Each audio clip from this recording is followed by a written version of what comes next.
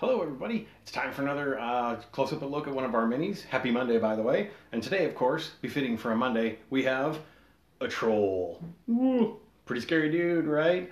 He's the big guy from Castle Panic, the base game. This is the highest point monster there is, a 3-point monster. So let's take a slightly closer look here at this guy. He is pretty awesome, I must say. Look at this handsome fellow. Ooh. Whoop, let's knock over everything while I try this. Hang on a second. Still getting all the filming details worked out, but there we go. Look at this guy. So handsome. Just lovely. It's a little hard to see with it not wanting to track. Here, let's give it my hand. Maybe that'll help. There we go.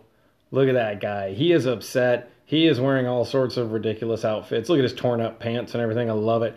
He's carrying a huge chunk of a tree. And yeah, he's a 3-point monster. So that means he's got the spinny base that goes 3, down to 2, and then down to 1. So yeah, he's a full-on 3-point monster with our sweet little swivel base here. So yeah, there he is.